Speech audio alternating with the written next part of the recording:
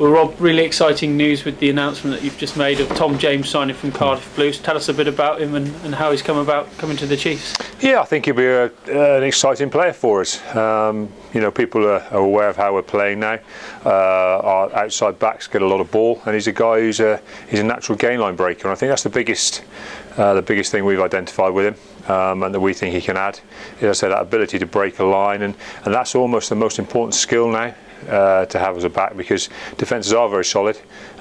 We create a lot of one-on-one opportunities for our backs, and you know he almost seems to do it by will. You know, and then it's obviously for us as a team to develop his finishing and distribution attributes around that. So I think for us, you know, he's got tremendous physical traits, very quick, as quick as anybody we've got here in the squad, if not quicker.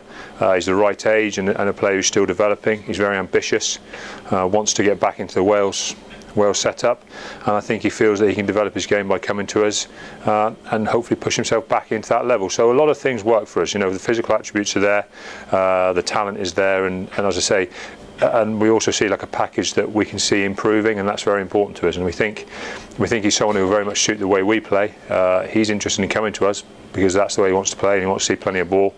You know, and we will hopefully we can get him 10 to 15 touches of the ball in good carrying positions rather than 3 or 4 a game. And you know, and he's still got a good try scoring record in that scenario. So for us, you know, an exciting player. We're always on the lookout to add pace to the team, which is very important in the Premiership, but as I say, also that kind of almost natural ability to beat defenders in a one-on-one situation. You've done a lot of recruiting of guys in terms of re-signing and that. This is your first foray into bringing new faces in. It's a busy time for you, I'd imagine, as a coach this time of year, isn't it? Yeah, it is, and I think the important thing is that we keep the character of the side and the character of the squad. That's probably the single most important thing for me.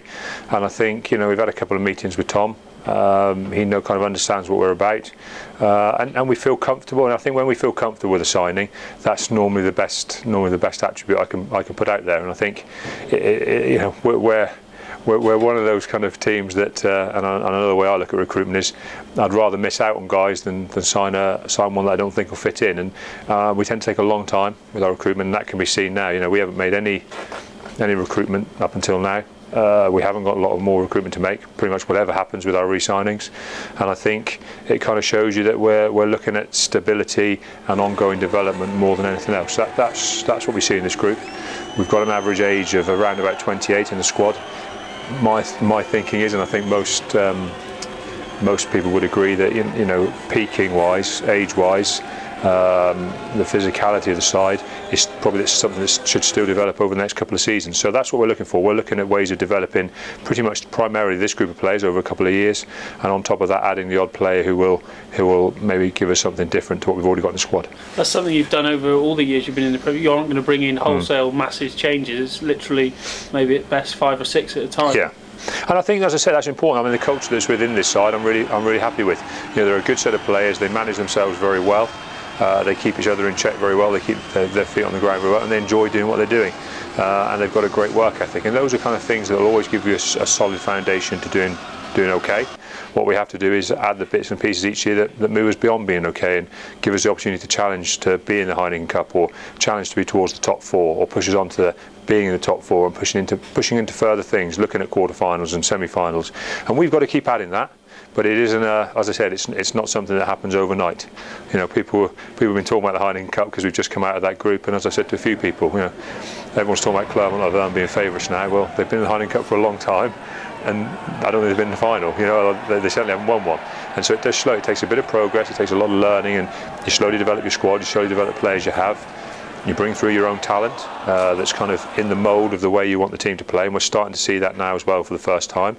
And you know, our academy is developing all the time. The way the players are coming through, our coaching base is developing and broadening.